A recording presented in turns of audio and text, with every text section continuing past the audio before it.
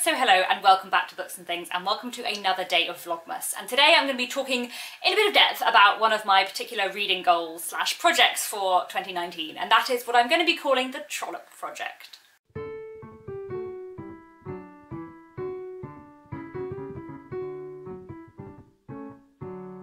So Anthony Trollope is one of my favourite Victorian authors, and in fact one of my favourite authors of all time.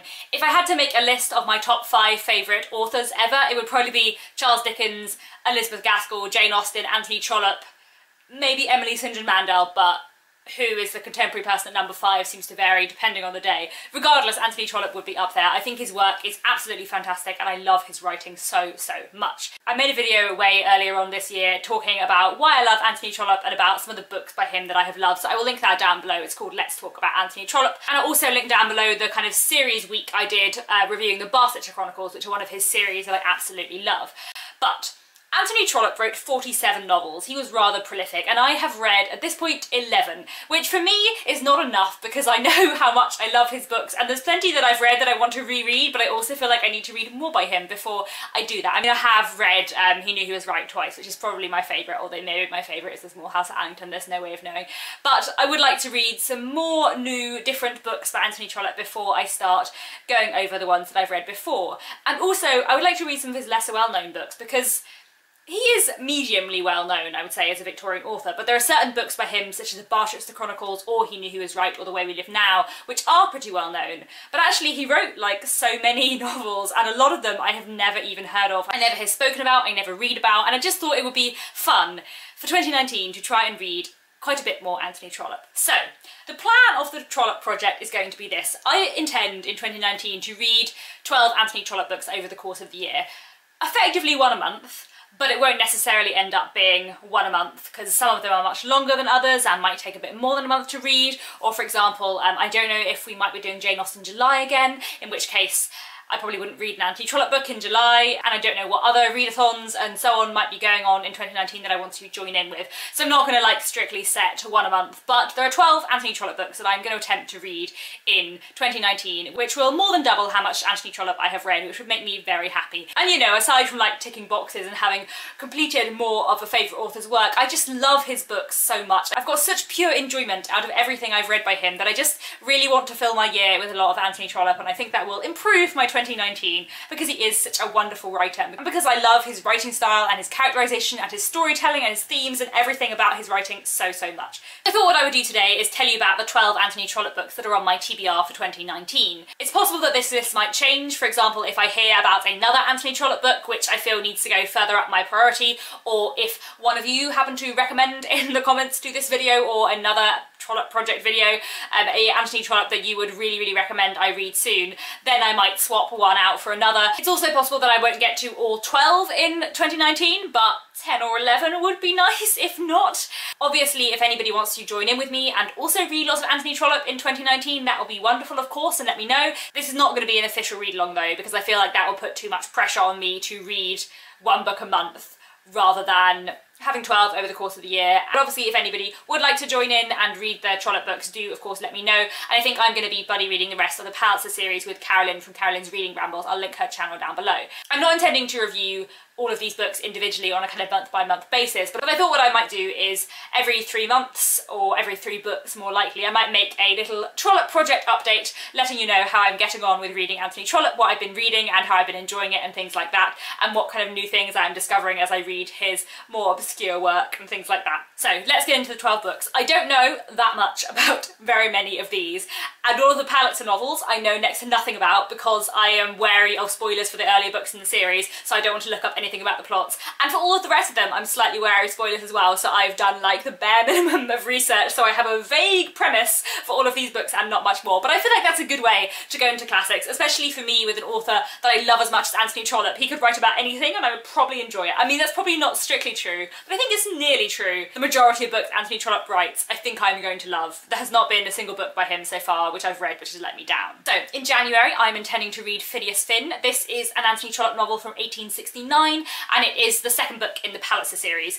I know that Phineas Finn is an Irish Member of Parliament and that is all I know about this book. So to explain a little bit about the Palliser series. The Palliser series, like Trollope's Barsetshire Chronicles, is a series of 6 interconnected novels. So each novel kind of stands to a certain extent on its own, but it has characters and places and situations kind of linking through the series, and I believe the character of Mr. Palliser turns up in every book in the series, and quite a lot of the books in the series I believe look at kind of political life and the political scene in London as well. Phineas Finn is the second book in that series. It is from 1869 and it has 752 pages and I'm very much looking forward to it. For February I intend to read Cousin Henry, which is from 1879, and this has 336 pages. So what you will see as I go through this list is that I have partly chosen these books on the basis of recommendations from comments and people saying that they had heard good things about them or had read good things about them in books about Anthony Trollope, or books that I thought sounded interesting, but I've also chosen them on the basis of their page length, because the Palliser novels are all pretty long,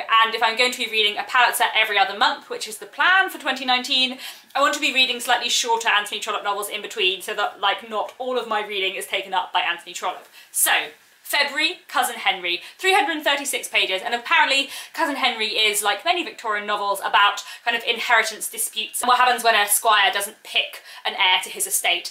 Apparently this is one of Trollope's more experimental novels. I don't know what that means, because I feel like Anthony Trollope is not a very experimental writer. I believe everything I've ever read by him is in third person past tense and is a chronological narrative following various different characters, so I'm going to be quite interested to see how this might differ. Then in March I'll be reading the third book in the Palliser series, The Eustace Diamonds.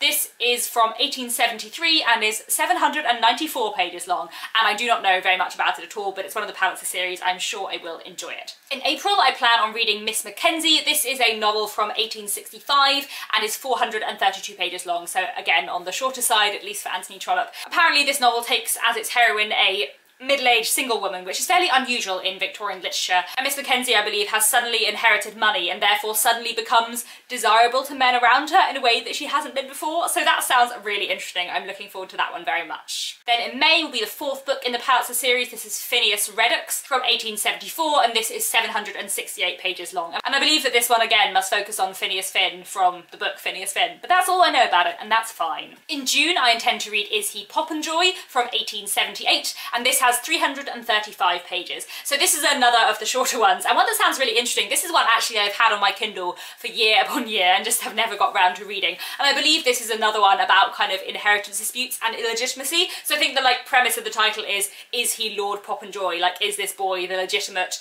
or illegitimate heir to the title? I'm always interested in Victorian novels that look at inheritance and illegitimacy, so looking forward to that one. And then in July will be the fifth book in the Palliser series, which is The Prime Minister from 1876, and is 864 pages long, because Trollope liked to write long books. I'm sure that will be fantastic. Highly looking forward to that one. In August I have The Bertrams from 1859, so this is a bit of an earlier one I think than the rest on this list. The rest on this list tend to be 70s and 80s I think. The Bertrams has 487 pages and apparently includes a lot of world travel, and part of the book is set in Jerusalem.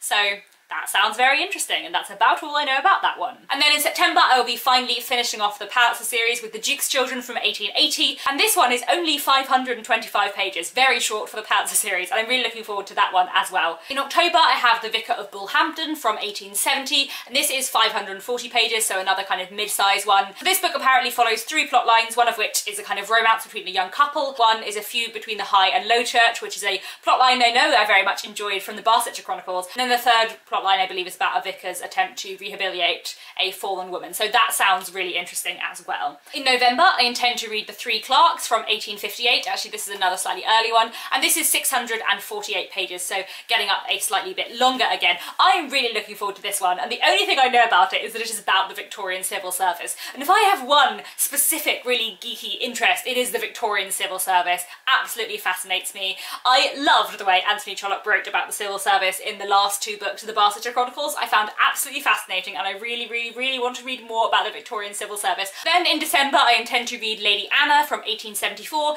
This is 560 pages, so another kind of mid-length one. So this sounds really fascinating. It is about a young woman of noble birth who falls in love with a man quite far below her who is a tailor, so really kind of lower middle, upper working class for the Victorian period, which sounds really interesting. I also know that Anne from Beyond the Pages started it off in Victober, and you can tell that I'm pre-filming this a month in advance when I say that I don't know if she has finished it yet, but she was certainly really enjoying it when I spoke to her about it at the end of October, so I'm looking forward to hearing her thoughts on that, probably before this video goes up, and looking forward to getting it to myself in about a year's time. So there we have it. Those are the Anthony Trollope books that I intend to read in 2019. I'm really looking forward to this project because I love Anthony Trollope so much, and it'll be really nice to read some more by him. And it will also mean like I get a kind of good, consistent spread of some, at least, Victorian literature throughout the year. Because one thing I found in 2018 is that, like in Victober I read a ton of Victorian literature, but the rest of the year I didn't actually read that much Victorian literature.